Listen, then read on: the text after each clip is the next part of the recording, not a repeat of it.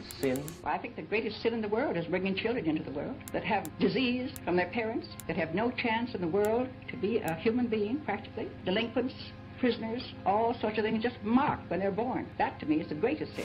But from my view, I believe that there should be no more babies. Birth control, a tiny pill that, quote, revolutionized the way that women live their lives. If you thought about the most significant inventions of the 20th century, you might consider the internet, the television, or even the microchip. But few inventions have changed society to the same degree that the birth control pill has. It gave women the power of control over their fertility, allowing them to make private decisions about contraception without needing to negotiate with a partner. To date, 75% of women globally take this pill. But is the juice worth the squeeze? It's fair to say that this little pill caused great controversy and completely changed history. But just how profound has the impact really been? The first oral contraceptive pill was approved by the FDA in the 1960s, and by the end of that year, approximately 1.2 million women in the United States were taking it. By 1980, approximately 10.7 million women were on the pill, and this trend only continued to rise. As of recent data, 65% of women aged 15 to 49 are using some form of contraception. So what exactly is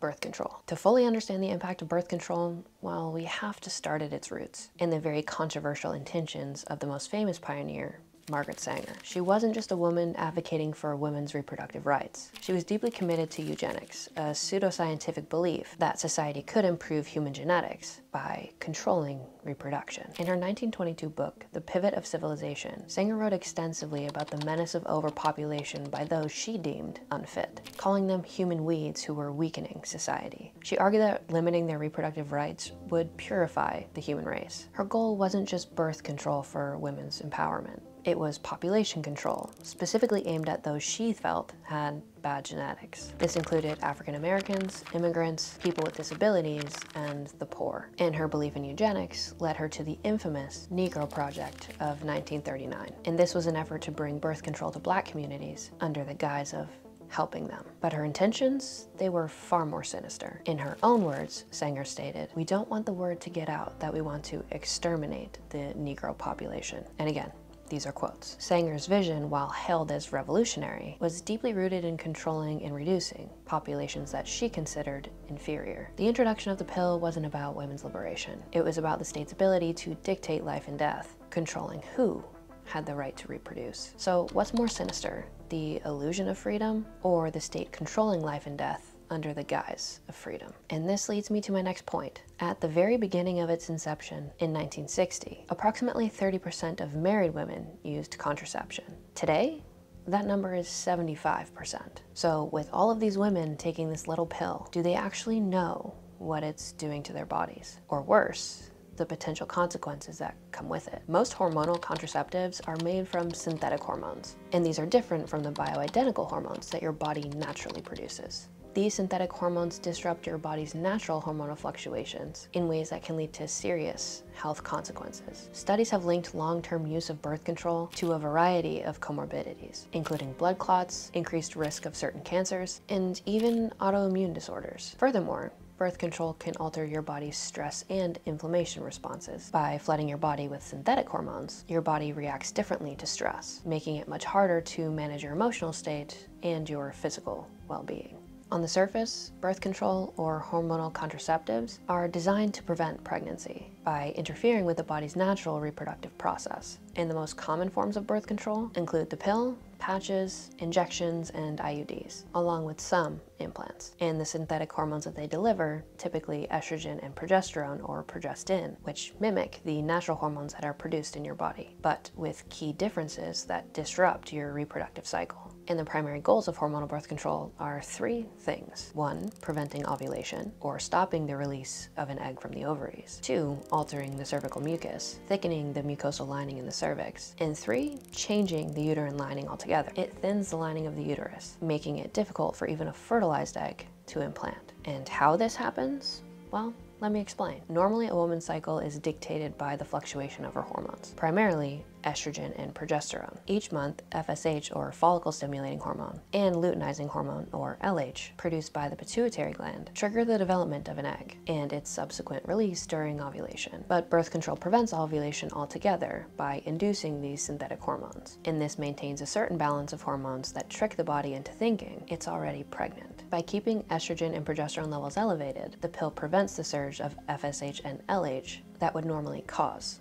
ovulation. Now, progestin, one of the synthetic hormones used in birth control, thickens the mucus of the cervix. Normally, cervical mucus becomes thin and more slippery around the time of ovulation. This allows sperm to travel easily through the cervix and reach an egg. But when a woman is on birth control, the thickened mucus creates a physical barrier that makes it much more difficult for sperm to swim through and even reach an egg. Lastly, as I alluded to earlier, birth control also impacts the endometrium, or the uterine lining. Under normal circumstances, this lining thickens each and every month in preparation for a potential pregnancy, providing a nourishing environment for a fertilized egg to implant and grow. But birth control keeps the lining thin and less receptive to even a possible implantation. So what are the consequences to this? It all sounds good. If we don't want to get pregnant, makes sense, right? By now you know that birth control fundamentally shuts down your body's natural reproductive hormones that regulate ovulation. But this shutdown of the menstrual cycle can cause significant changes over time. By halting ovulation altogether, women lose cyclical hormone fluctuations that contribute not only to fertility, but mood and overall energy levels. These synthetic hormones flatten out the natural peaks and valleys in a woman's hormonal landscape, and the continuous thinning of the uterine lining caused by hormonal birth control can have long-term effects. A thin uterine lining, which is a desired outcome based on preventing pregnancy, can in some cases contribute to conditions like amenorrhea, or negatively impact a woman's fertility after birth control, as the endometrium needs to establish a place where it can sustain a pregnancy. In addition to this, birth control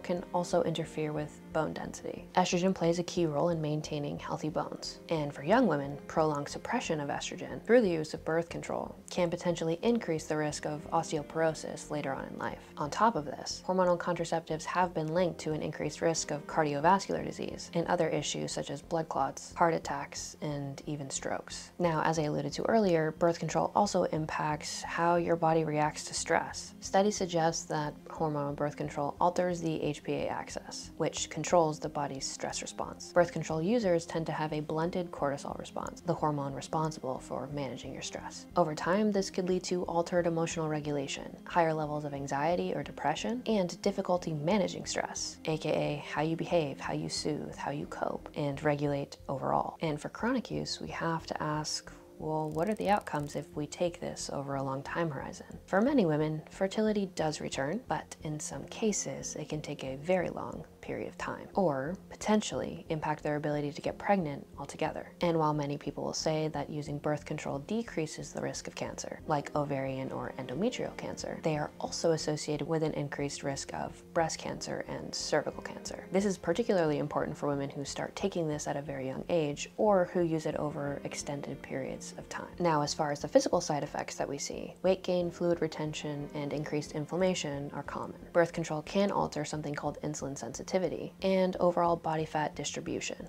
Again, your body thinks you're pregnant. And this can lead to overall metabolic changes that impact not only your body weight, but body composition. Additionally, synthetic hormones can contribute to being in a chronically inflamed state, which can affect overall health and increase, again, the risk for cardiovascular disease. Now, this is where it gets interesting. One lesser known impact of birth control is its impact on sexual attraction and mate selection, which perfectly brings me to my next point, how this impacts your mental health and overall psychological functioning. Hormonal birth control has been associated with mood changes, and some studies have shown an increased correlation between birth control and anxiety and depression. Synthetic hormones alter serotonin and other neurotransmitters in the brain, which overall can influence mood regulation and mood state, which places women who are on birth control at a higher risk for mood disorders, particularly those with a pre-existing history of depression. But here's where it gets even more alarming. It doesn't just change your mood or your body, it completely shifts your mindset. When you're on birth control, your body's natural biological drivers are completely overridden, and this means that the type of partner that you are attracted to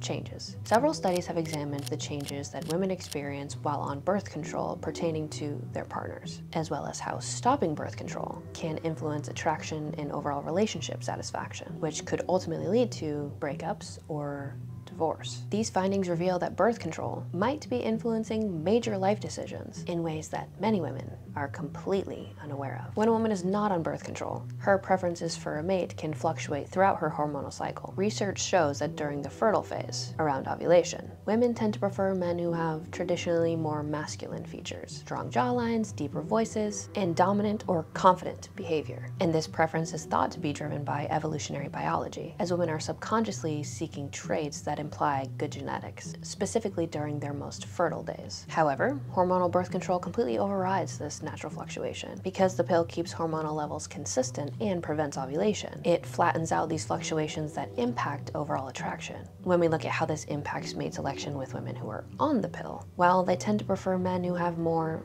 feminine traits. These are men who are perceived as more nurturing, supportive, and stable. Ultimately, this shift can lead to women making mate choices that they may not otherwise make if they weren't on birth control. One of the most significant studies examining this phenomenon was conducted in 2010, and it found that women who are on the pill tend to prefer men with much softer facial features and lower testosterone levels. And this is in stark contrast to women who are not on birth control, who are much more likely to prefer more masculine features, specifically during ovulation. What this study also suggested was that women who select partners on birth control may find themselves less physically attracted to their partner after they stop taking the pill. And this is because their natural mate preferences do return after they stop taking it, and their hormonal cycle resumes. And this shift in attraction and mate selection can have long-term consequences, particularly when these women decide to stop taking the pill. Another important study conducted in 2014 looked at relationship satisfaction regarding newlywed couples, where women had either been on or off birth control when they met their partners. And the study tracked these couples over time to assess whether birth control had any impact on their attraction to their partner or not. And the findings were striking. Women who met their partners on birth control were much more likely to report less attraction after coming off of the birth control pill. Conversely, women who were not on the pill when they met their partner tended to report higher levels of physical attraction throughout the entire relationship. And this raises an important question around the impact of birth control on relationship dynamics. If women are selecting partners while on the pill, what happens when they stop taking it and their preferences shift? And this study suggested that these changes in attraction could lead to overall relationship dissatisfaction or even divorce. Now let's talk about how this pill fueled a cultural revolution. Birth control didn't just change individual lives, it altered the very fabric of society. With the rise of the feminist movement in the 1960s, the pill became a symbol of liberation. And feminists pushed the narrative that women could have it all: career, independence, and control over their reproductive choices. But was it really liberation, or was it manipulation? Through media and propaganda, women were told that taking control of their fertility through use of the pill would open the door to a new life of independence. But here's the truth. While women entered the workforce in record numbers, this shift had far-reaching consequences. In 1960, only 37% of women were in the workforce. By 1980, that number had jumped to 50%. And today, 57% of American women work outside of the home. But as women rushed into the workforce, well, men began to leave it. In 1953, 96% of men were working. By 2020, that number had dropped to 69%. While some analysts are contributing this to the shifting gender dynamics created in part by the feminist movement. And as women became breadwinners, family dynamics ultimately changed. Children, once raised primarily at home, were now increasingly cared for by the state. The government stepped in with daycare programs and school systems, taking over the role once held by families. But this wasn't just a natural evolution. Many argue that the shift of child-rearing responsibilities from parents to the state was fueled by the feminist push of liberation, and, well, birth control made it all possible. In 1960, only 6% of children under 5 were in daycare. By 1990, that number had soared to 58%. With women in the workforce and children now being raised by institutions, well, the cultural landscape completely shifted. Feminism told women that we could do it all, be professionals, mothers, wives, but at what cost? And men increasingly sidelined, facing growing shame and blame. This shame, fueled by feminist rhetoric, often painted men as the obstacle to women's success rather than their partners. And the feminist narrative shifted from equality to completely demonizing masculinity. The primary message of feminism became breaking free from male oppression, and birth control Well, it only furthered the divide. It gave women control over their own fertility, but in return, changed family dynamics and gender roles in a way that has completely altered the foundation of Western society. And this has ultimately led to fewer marriages, lower birth rates, and an increased dependency on the state. And one stark consequence that we all have noticed is the rise in divorce rates. In the 1960s, divorce rates began climbing, right in tandem with the rise of birth control. This easy access to contraception severed the connection between sex and reproduction, transforming the entire dynamic around relationships. And today, we're seeing the fallout, a society where nearly 50% of marriages end in divorce. Now, another really important topic, fertility. More importantly, birth rates. Around the world, birth rates have been declining sharply, and fertility rates are now below the replacement level, specifically in Western societies. And some experts point to hormonal birth control as the contributing factor here, by disconnecting women from their natural fertility cycles, pushing the narrative that children are a burden, that marriage is meaningless, and that family can come later once you've established yourself successfully in a career, acquiring your own independence and success. The pill has not only changed how much we think about reproduction, but how often we even reproduce. And while birth control is often marked as a form of empowerment, it's also played this role of pushing women into the workforce. The idea that a woman's value is now tied to her productivity rather than her own family has its roots in this new form of liberation. In this shift towards independent women who continue to remain single, well, many argue that this has fractured the family unit altogether, and this, combined with the feminist narratives, has accelerated the erosion of traditional values. And speaking of traditional values, the rise of feminism with the simultaneous decline in traditional religion have contributed to an overall shift in societal values, gradually replacing old norms that focused on culture to new ones that focus on, well, the individual. And these changes, particularly since the 20th century, have reshaped personal identity, family, gender roles, and cultural expectations. Previously, people were expected to prioritize the well-being of their families and their communities over their own individual desires. But modern values continue to promote personal autonomy, self-actualization, and freedom of choice, even at the consequence of society thriving as a whole. The focus has shifted to personal empowerment, where pursuing one's own goals and desires is now celebrated and considered a key aspect of self-worth and success. The problem with empowerment, though, is that it's subjective and can easily be a form of manipulation and aid in the destruction of personal respect. One of the most visible shifts in our society now is the construct of gender roles. Previously, we had pretty clear roles of what it meant for women and what it meant for men. Men as the provider and women as the homemaker and nurturer. But feminism has actively challenged these roles, arguing for equality in every arena of life, ignoring biological strengths and differences. But I digress. And today, gender roles have become much more fluid. Women are encouraged to pursue careers, leadership positions, financial independence, while men are increasingly expected to share in child rearing and domestic responsibilities. What's more, concepts of gender fluidity and non-binary identities have also gained significant prominence, further challenging traditional roles identified by biological sex. Now, I would be amiss if I didn't mention that marriage has been the cornerstone of traditional values, and we can see that dissolving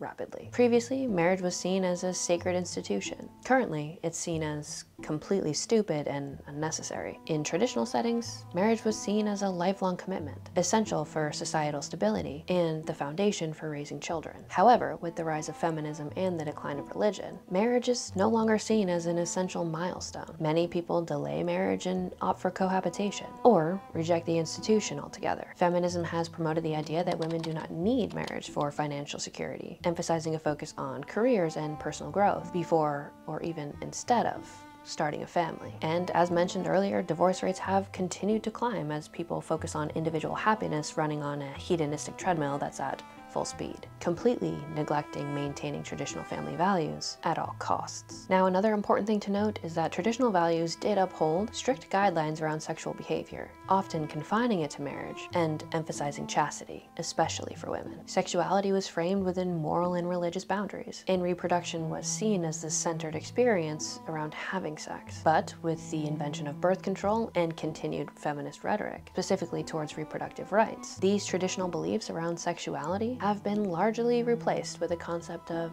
sexual freedom. Feminism has championed the idea that women, like men, should have the freedom to engage in meaningless sexual relationships on their own terms, without any pressure or responsibility. Moreover, feminist movements have pushed advocacy for abortion rights and further contraceptive access, further weakening the link between sex and traditional family values. And these changes have redefined sexual norms in the context of autonomy, liberation, and personal choice. Traditional values often emphasized self-sacrifice for the greater good, whether for family, community, or spiritual well-being. And the notion of enduring hardship in service of duty was seen as virtuous. But today the focus has shifted towards self-realization and personal happiness. The rise of self-care culture, therapy, and individual empowerment has completely shifted societal values into focusing on the person versus the greater good. And this can lead to a lot of false beliefs, such as everything should always be good and we are designed to just be